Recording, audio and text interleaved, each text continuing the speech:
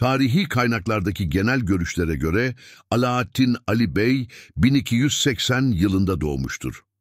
Osmanlı Devleti'nin kurucusu Osman Bey'in ve Rabia Bala Hatun'un oğludur. Osman Beyin Malhun Hatundan olan oğlu Orhan Gazi'den yaşça küçük olduğu söylenir. Osmanlı Ahi Teşkilatı'nın şeyhi, Edebali'nin torunudur. Diğer şehzadeler gibi iyi bir eğitimden geçmiştir. Askeri eğitimini Osman Bey'den, dini ve siyasi bilgileri dedesi Şeyh Edebali'den almıştır. Şehzade Alaattin Bey, Osmanlı tarihinde paşa unvanını kullanan ilk hanedan üyesiydi. Alaattin Bey, balad'ın kızı Bint Balad ile evlenmiştir. Bu evlilikten 8 çocuğu olmuştur. Çocuklarının ismi şu şekildedir: Kılıç Bey, Hızır Bey, Mehmet Bey, İbrahim Bey, Şahi Çelebi, Taci Hatun, Ayşe Hatun, Paşa Hatun'dur. İlk Osmanlı tarihçilerinden Aşık Paşazade ve geleneksel kabul edilen anlatıma göre beylik ileri gelenleri ve Osman Bey'in çocukları bir toplantı yapmışlar.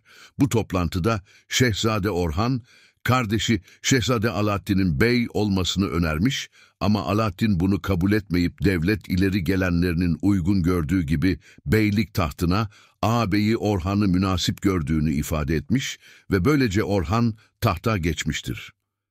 Alaattin Bey'in bu alçak gönüllü kararı Osmanlı tarihindeki vezirlik sisteminin oluşumunda etkili bir rol oynamıştır.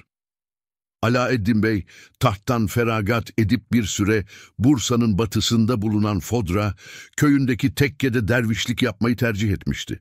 Ancak kimi kaynaklara göre Orhan Bey'in daveti üzerine vezirlik görevini kabul etti ve Orhan Gazi fetihlerle meşgulken Osmanlı Devleti'nin ilk veziri olarak idari yapılanmayla uğraştı.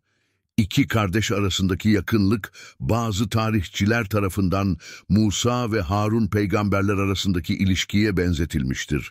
Vezir Alaattin Paşa ordu komutanı olarak bazı seferlere de katılmıştı.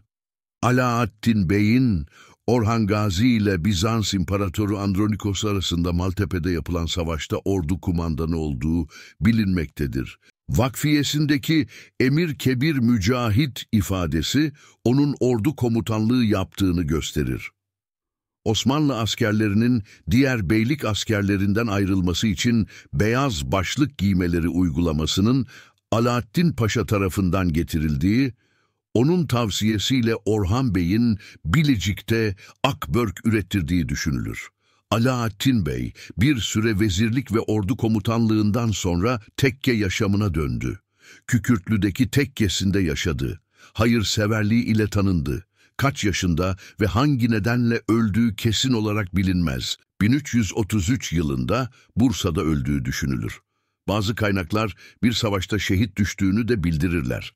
Biga Kalesinde hayatını kaybettiği de söylenmektedir. Oğlu Hızır Bey aracılığıyla soyu devam etmiştir.